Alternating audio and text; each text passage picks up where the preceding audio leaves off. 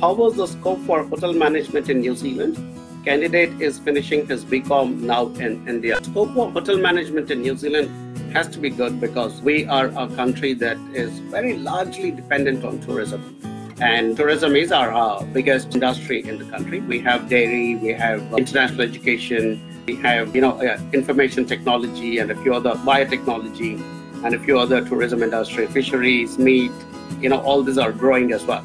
But tourism is right on top of our industries, and it is our biggest money earner. So when there are millions of tourists coming into New Zealand, the hospitality industry has to be right up there, and that's the reason we have a shortage of chefs because tourists have to be fed and tourists also have to be given accommodation, and which is where I think hospitality managers and hospitality professionals will come into the picture. So my understanding, in my opinion, hospitality graduates will do well in New Zealand. Tourism is a good opportunity and hospitality is also a good opportunity.